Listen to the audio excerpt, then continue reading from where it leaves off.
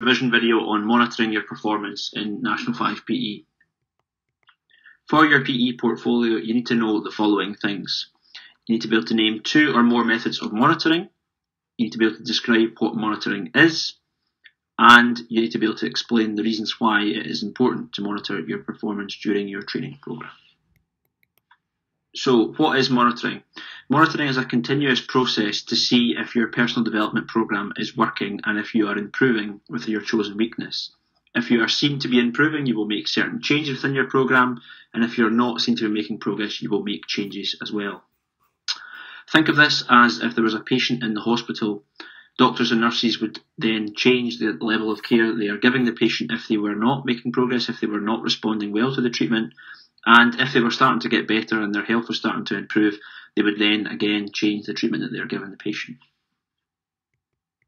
So as we've said, monitoring is all about checking for progress.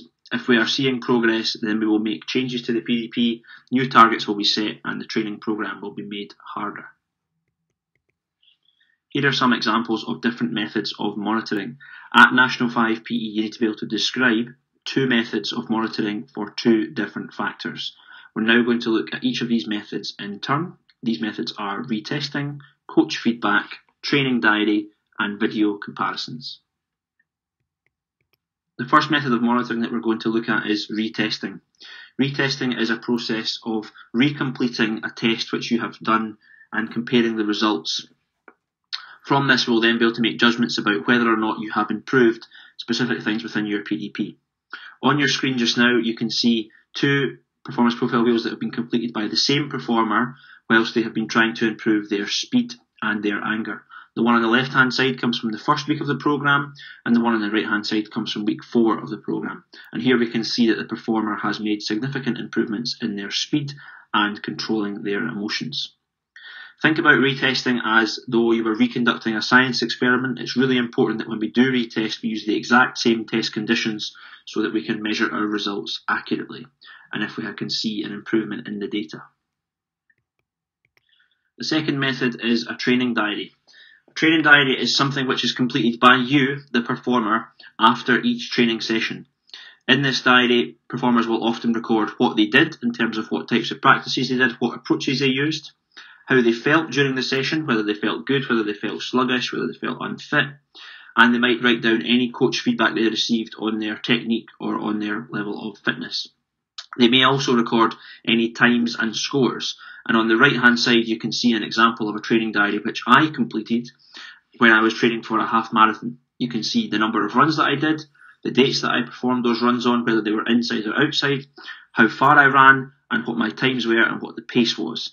This allows me to check my progress and my level of fitness over a period of time to monitor my performance during my training program.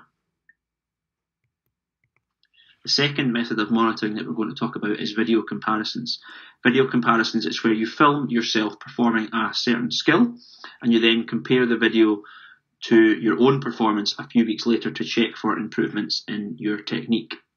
This video could also be compared to a model performer of that skill. This is a really useful way of viewing your own performance, and it's extremely useful because you can pause, rewind, and watch the skill in slow motion and break it down into certain stages. This will allow you to identify improvements in your technique and also things that you need to work on in the future. So we've looked at different methods of monitoring. Now we're going to look at, if we are seeing progress within your PDP, what changes can we make?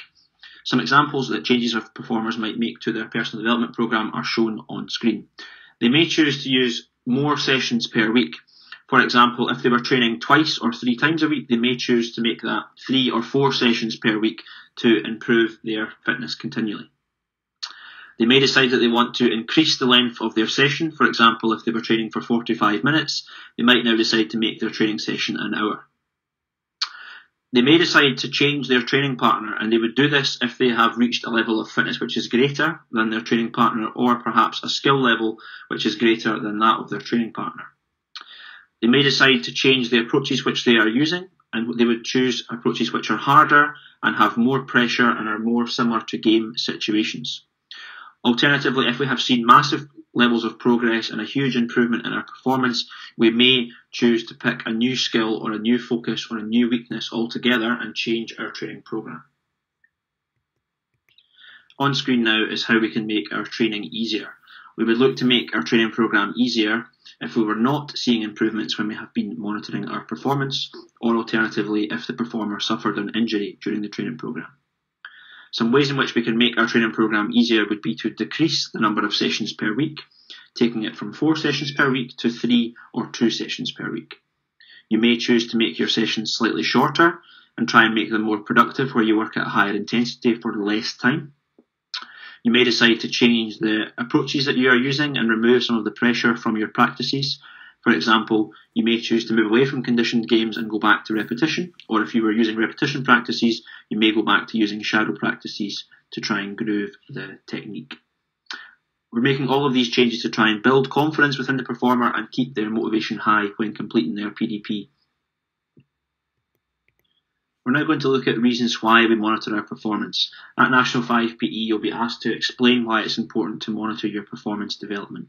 On screen now are some reasons why it's important to check for progress.